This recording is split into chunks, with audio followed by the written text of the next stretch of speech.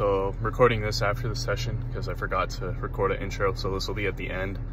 Overall, pretty good day today. I'm in my deload, so I jumped like half of what I normally do, including the warm-up. So I normally do like 40 total jumps, including my warm-up jumps.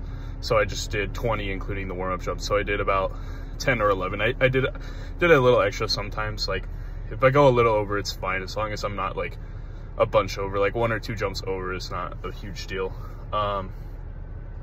Yeah, so I dunked the small ball on 910.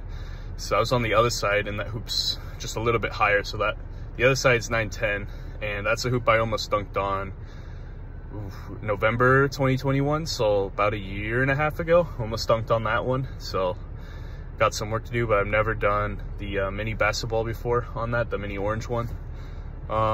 Yeah, I mean, I can tell I'm pretty fatigued. Like, I could only jump high when I had the ball, when I was like putting in a lot of effort because I had the ball and I need to jump high to dunk it. But when I would jump without the ball, without like a, you know, something to push me, I couldn't really jump any higher.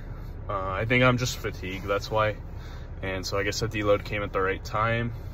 Tomorrow, depending how my hamstring reacts to today's work, I'm supposed to max out my power clean. So if I can power clean tomorrow and I feel pretty good, I'm gonna go for 205, just because it's like close to my body weight, so a little over, but around 200 would be nice.